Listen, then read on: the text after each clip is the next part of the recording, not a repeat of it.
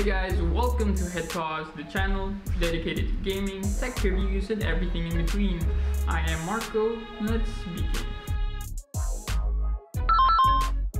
PlayStation finally came out with a PlayStation Classic. The PS1 bundle, pretty much. It has 20 games, it has a really tiny PlayStation that is like the one that Nintendo did. They're not copying Nintendo. Atari did it first. It's the time of the classic consoles, classic games that, if you actually think about it, none of the kids are gonna get or understand or appreciate. It's for us. It's for the 25 and up little kids that likes to play video games. So thank you, Sony, for creating that. I'd probably buy one for the holiday, but there's one thing. I already have this. This is the PlayStation Vita. If you guys didn't know, it's not exactly dead yet, but you can actually place PlayStation 1 games here.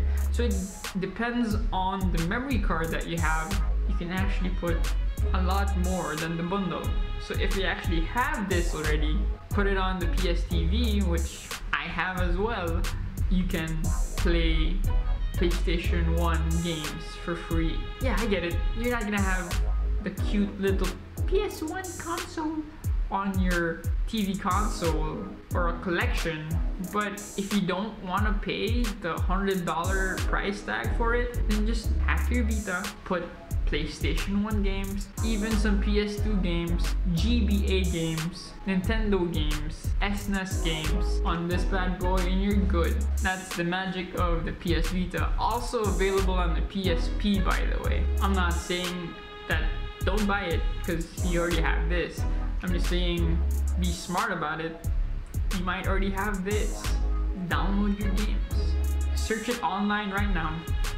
Type it up after this video. After subscribing, you'll find a lot of games that you can put on your PS Vita or PSP.